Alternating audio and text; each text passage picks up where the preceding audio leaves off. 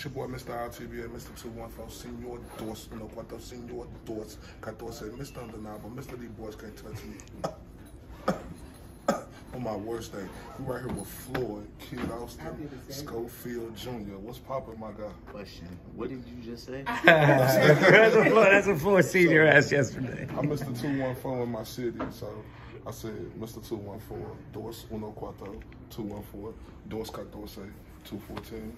You know? So you just speaking in numbers? Yeah, speaking of numbers. Oh my God. You saying like a whole sentence. I'm like, yeah. That's how we coming, man. That's why, you know, everybody know me from the 214 across the pond, how I'm coming, but we right here, man. This a big event. Yeah. Debut, Golden Boy. You know, how you feeling right now, champ? I feel good. I'm ready to get in there, showcase what I got. Like I said, I think it's gonna be a first-round knockout, and it's just a statement, you know, to the world that I'm here for good. Champ. So a lot of fighters, they say the cliche, oh, I'm not nervous. I don't wake up nervous, you know, because each fight is a step in a different level. Like, just think about your last fight being on the card. Now you headlining the card. So, do you wake up feeling nervous before the fight? Nah, not at all, because it's like, I've been here before. I knew I was going to be here, but like, you know, growing up in the amateurs, you know, you fought in big crowds before, you know, you got booed before. Like, it's nothing new, you know, I'm ready for whatever. And I don't really get nervous before my fights because I know at the end of the day, I know what I'm capable of, and I know it's a fight. You're going to get hit in the fight. Something can happen. So it's you just go in there and give your all, and shoot, there ain't nothing to be nervous about. It's contact sport. You knew what you was getting into. Yeah, with this big time moment, you know, you being, I'm not saying Oscar don't have black fighters on his roster. You're the standout black fighter now that he has on his roster.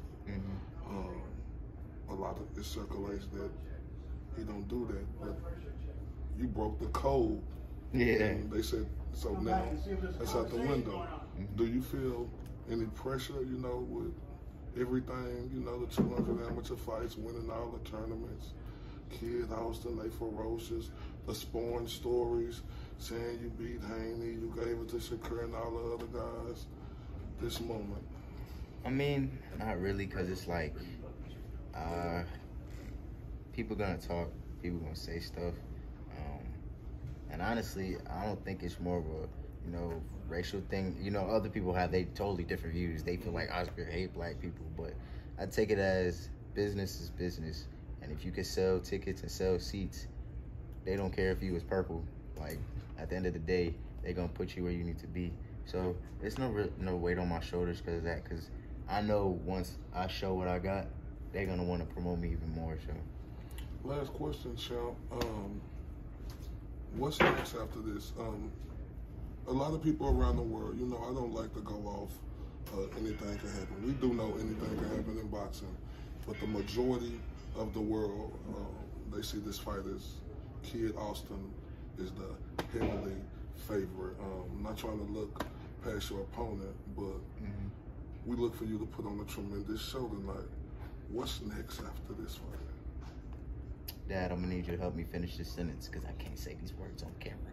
Just don't put no curse words in it. That was the purpose, but we want everybody, you know, all the top contenders. Who the top contenders? People they say top contenders like Mark Castro. Mark Castro in the top contender part. That's what they say. Who else? The trash dude from Top Rank. Keyshawn? Yeah. Keyshawn Davis? Yeah. I ain't gonna call him trash, but y'all know. And just everybody, you know, they talking about top prospect because cool. Not everybody. Yeah, I mean, yeah, he's not a prospect no more, but I would love that fight. But I know I'm not gonna get that next.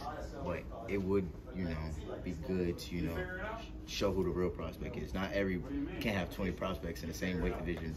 So it's only a matter of time, and hopefully I get that fight next with either one of them. And if I don't, so be it.